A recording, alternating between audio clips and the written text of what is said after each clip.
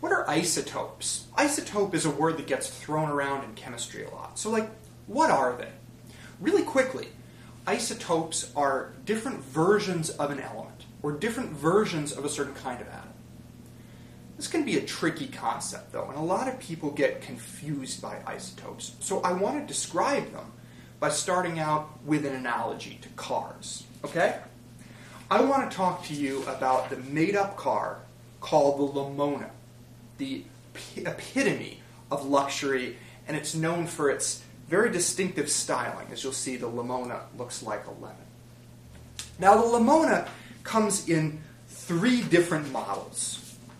There's the Lamona G, the Lamona GX, and the Lamona GXL. They're all different colors, as you can see, but each of these models also has unique features. One has a radio and leather seats. The GX here has chrome wheels and a CD player. It's blue. The red GXL has massaging seats, platinum spinner wheels, and everything. But here's the point. They are all Lamonas. They're all Lamonas because they all have this distinctive styling. They look like a lemon, and that's what makes a car a Lamona, okay? So it doesn't matter what color it is, and it doesn't matter the various options that you get in these models, the GX or the GXL. What matters is that they all have this particular shape. That's what makes a Lamona a Lamona. So we have these 3 different models. I want to use this analogy now to talk about the same thing but with atoms.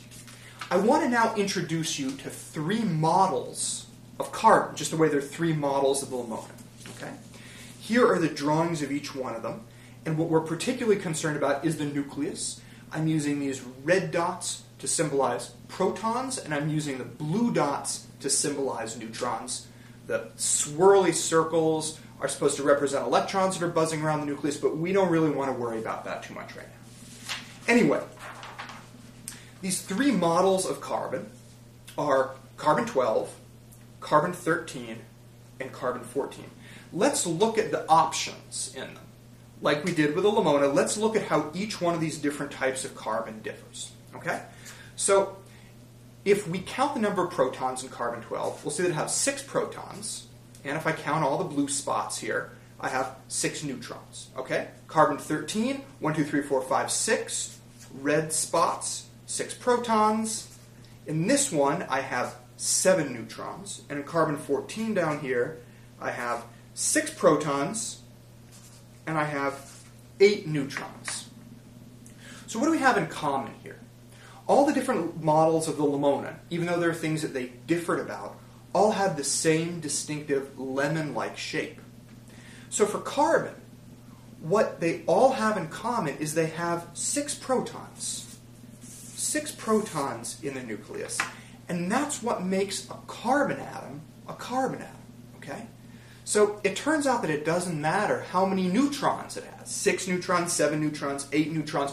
No big deal. It's just like painting the Lamona different colors or adding a radio or a CD player. The neutrons, it doesn't matter. It doesn't change the fact that each one of these are a carbon atom.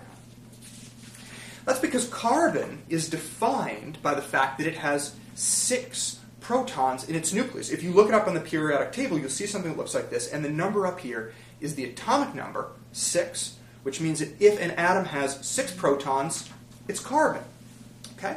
So that's what these all are. They are all isotopes of carbon. They're different versions of carbon or different models of carbon with the same number of protons and different number of neutrons. So look at how I wrote this. I've got carbon-12, carbon-13, carbon-14 up here. I want to take a minute and talk about the numbers. So the number of protons in the nucleus, we call that the atomic number. You may already know that. And then carbon-12, this 12 that I've written here, refers to a different number, and we call that the mass number.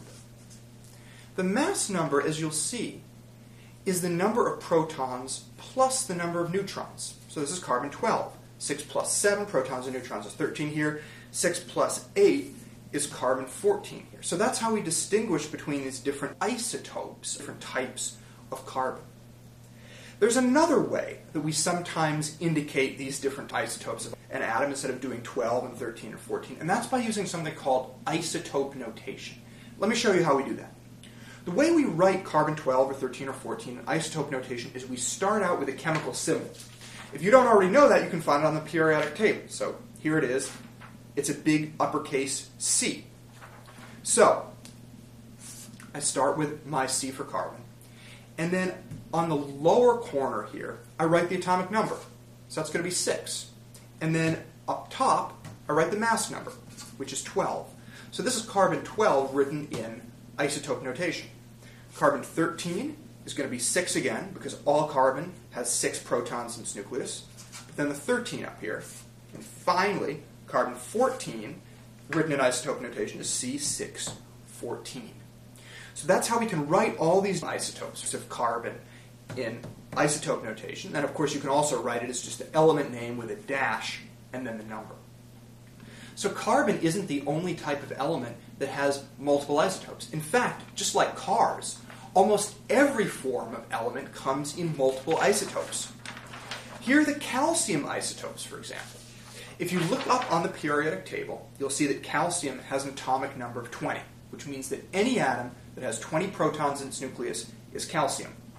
But just like with carbon, you can vary the number of neutrons that are in the nucleus. You get all these different isotopes, but you still have calcium. Calcium, we've got 40, 42, 43, 44, 46, 48. All of them have 20 protons in the nucleus, but they have varying numbers of neutrons.